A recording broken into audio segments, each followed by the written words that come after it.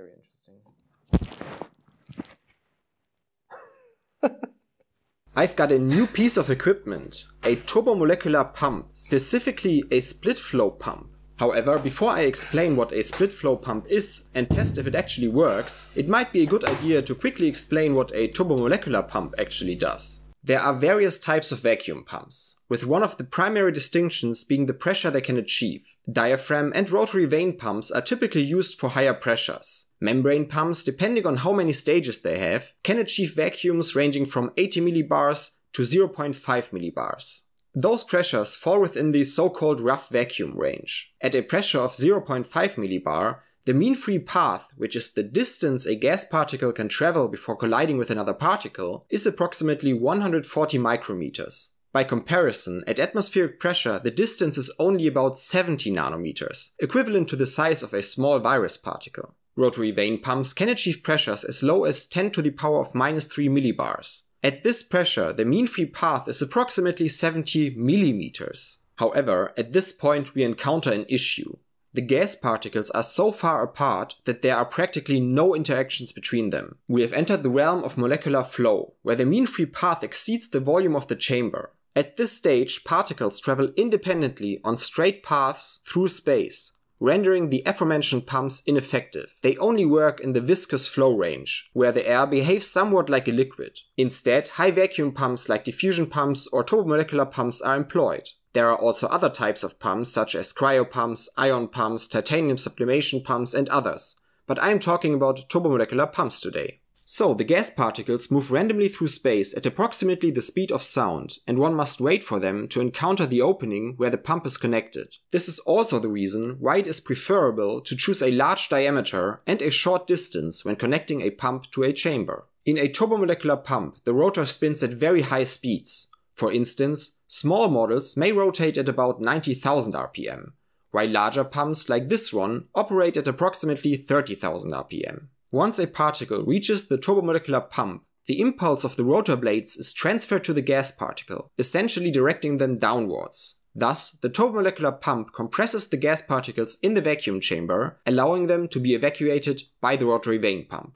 A split flow pump is essentially a turbomolecular pump that has been split in the middle. The upper stages of the rotor are separated from the lower ones. As a result, the pump doesn't have one opening, but two. This allows achieving two different pressures with just one pump, as there is a lower pressure at the upper flange than at the lower one. This fact is utilized in mass spectrometers, where different pressures are needed at different points in the system. These pumps are not actually intended to be connected to a regular vacuum chamber like mine. The manual explicitly states that this pump is intended for use only in mass spectrometers. But that won't stop me from connecting it to my chamber. However, before I do that, I should first test if the pump works at all. For the power supply, I'm using a Pfeiffer TPS601, a power supply that I used for my large turbomolecular pump. From what I understand from the label on the controller, it accepts 24, 48, 72 or 140 volts. The TPS601 has a voltage of 140 volts, so it should work. However, after turning on the controller, it took a few minutes for it to display anything, and it only showed a solid red LED, indicating a collective malfunction according to the manual. So I decided to open the controller up and check for any obvious faults. Since I lack expertise in electronics, I resorted to the only method I knew: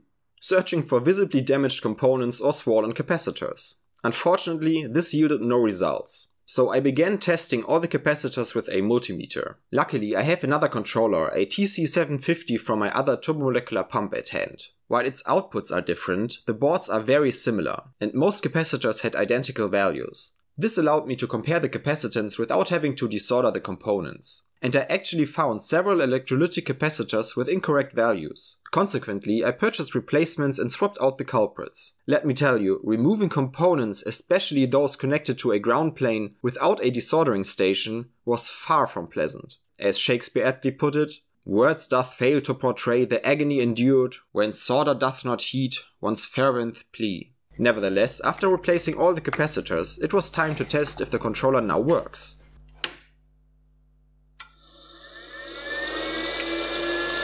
Okay. Great. Since I didn't know why the mass spectrometer had been decommissioned, I still wasn't sure whether the controller was defective or if the pump itself was faulty. To find that out, I needed another TC600 controller that I knew worked. The only one I had was installed in my helium leak detector, which I had repaired some time ago. So reluctantly, I decided to dismantle it again. However, after a while, I realized that I could only get to the pump's controller by removing the entire pump. And I'm definitely not doing that. No, I'm not getting this out of there.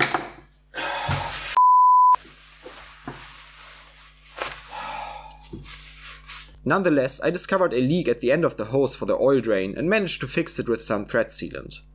Yet, I made no progress in getting the pump operational.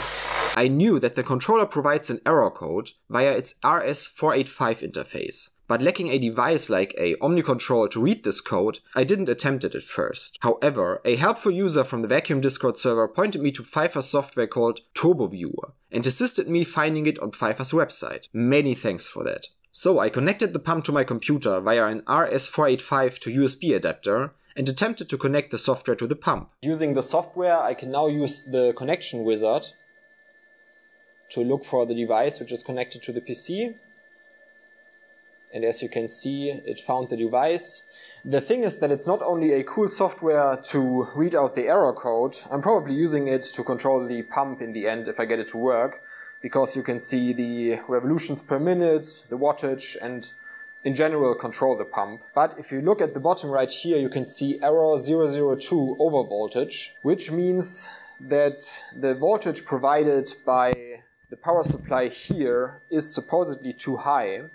And I don't quite understand that error, because looking at the label of the controller, I interpret it in a way that it accepts either 24, 48, 72 or 140 volts. And the power supply I'm using right here has an output of 140 volts. I also measured it to confirm it. Okay, I have connected a 24 volt power supply to, in this case, the TC750 controller, because I have two of those, but I only have one TC600 controller. And it wouldn't be the first time for me to mess something up regarding the wiring, so I will test it with this one first. Oh, yeah. We're getting a light. Great, so now let's try this with the other controller. No error message at all. One sec. Oh. Okay, we get a blinking error message. That's a huge step in the right direction. Low voltage. Dude.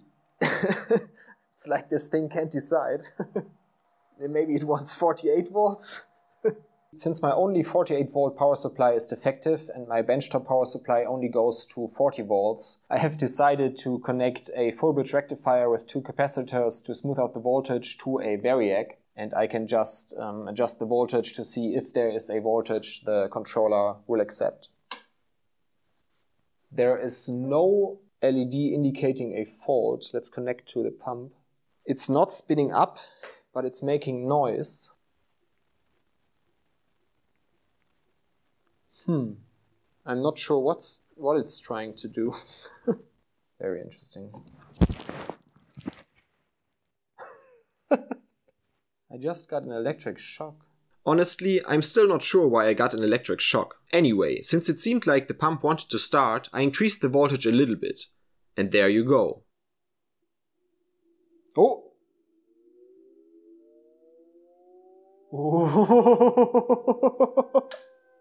Okay, let's stop here. It's not bolted down to anything. Ooh, awesome! That's just... great! Actually, by now I know what the problem with the 140 volt power supply was. Although the TC600 controller accepts voltages up to 140 volts, what it actually needs depends on the pump it's connected to. So you can't just use any of the specified voltages, you need to know what voltage the pump requires. After finding out that the pump needs 48 volts, I bought a Meanwell power supply, a nice aluminum case, and a plug to build a suitable power supply. The only thing missing now is a flange with which I can connect the pump to my chamber and which also seals the lower opening of the pump. So I designed an adapter, and now it's time to mill it out of this aluminum plate. Something is missing. And that's the sponsor of today's video. Countless people still grow up without access to a lathe or a milling machine and have no way to realize their ideas. But PCBWay can help these people. In addition to PCBs, 3D printing in various materials, sheet metal fabrication, and injection molding, PCBWay also offers CNC milling as a service. You simply upload the desired component, select a material, and get an immediate price estimate. If you decide to have the parts made, you will have your self-designed parts in your hands a few days later. I have already used PCBWay's CNC service several times, and I have been more than satisfied with the results every time. So if you also live a sad life without a lathe or a milling machine and don't want to be restricted by it, you will find a link in the video description. A huge thanks to PCBWay for sponsoring this video. And now, let's assemble everything. Technically, this pump already has an ISO K100 flange. As you can see, an ISO K100 O-ring fits perfectly. So I could just mount this ISO K100 tube on there, but the only way to clamp it would be this edge right here and the one on the other side. And I'm definitely not hanging this heavy pump off of two brackets, so that's why I designed the flange. Just in case it's unclear to some, the adapter plate simultaneously seals the lower opening of the pump. This allows me to only use the upper high vacuum connection. And I can clamp the pump to this adapter plate by using these brackets here I made. Since I really don't want this pump to get loose and there could be some vibrations, I will be using some thread locker in these threads right here.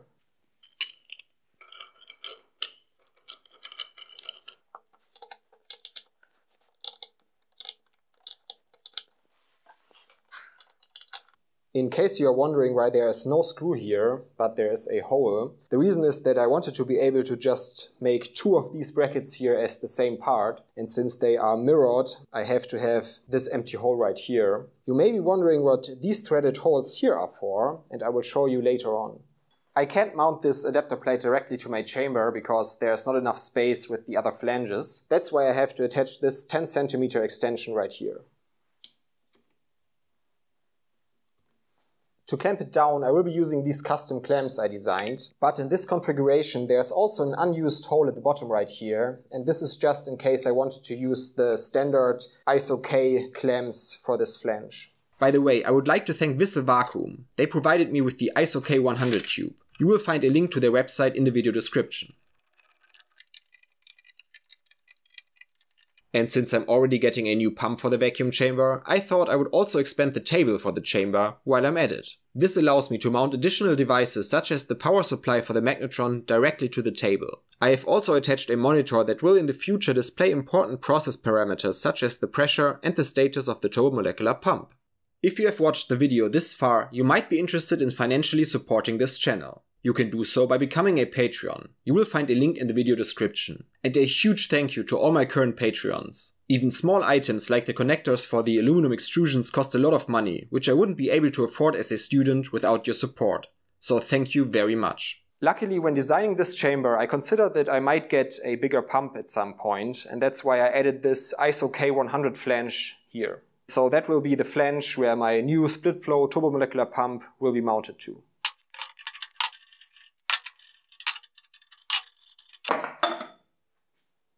So let's try to add the new pump without dropping it.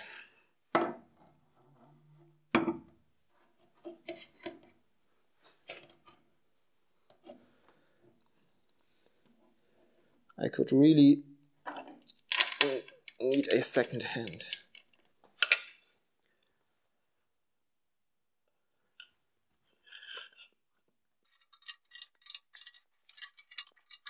With the pump now installed, let's talk about the part I mentioned earlier, the threaded ring inside the adapter plate. If we look through this viewport, we can directly look into the pump. You can see the shaft of the pump and also the ring I mentioned earlier. This ring enables me to install these threaded rods here.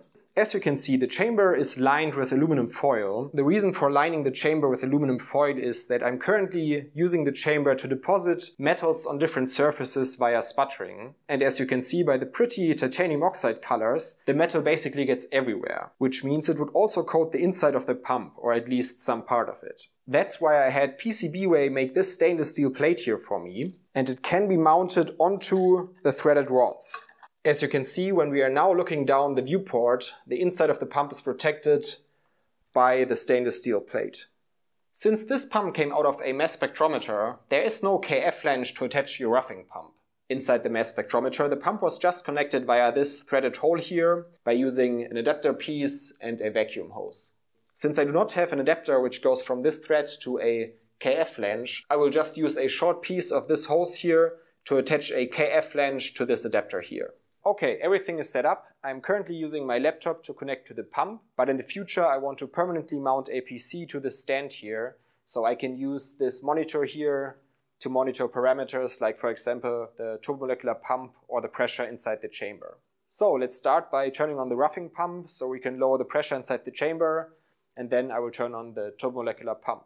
I didn't look for a long time, but I haven't found a manual for this pump, probably because it is a specialized pump for a certain purpose. So I don't know for sure what pressure it needs to start, but I think 0.6 millibars should be enough. Besides the RPM and the wattage of the turbomolecular pump, I have also opened a window where you can see the pressure. I'm not expecting to achieve a record low pressure because there's too much stuff in the chamber right now. All the aluminum foil and the sputtered metal.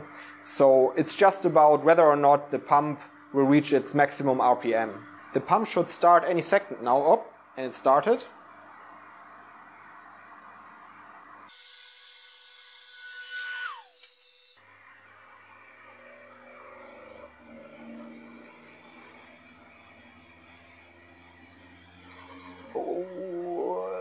Okay.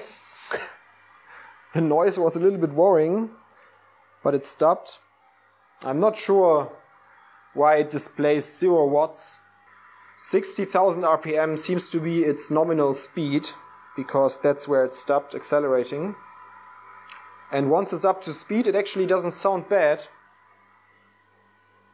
Okay, it is the next day now, and I have restarted the pump, and actually this time there were no vibrations noticeable. So I'm guessing the reason for the vibrations was that the pump was sitting for quite some time. It has been running for about 15 to 20 minutes now, and we are at a pressure of 3.5 times 10 to the power of minus 5 millibars, and I'm pretty satisfied with that. There seem to be no further problems with the pump, so it's a great success.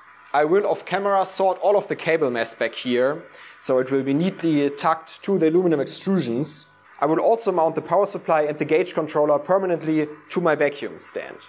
A little teaser for an upcoming video is this quartz crystal thin film monitor I hope to get running soon.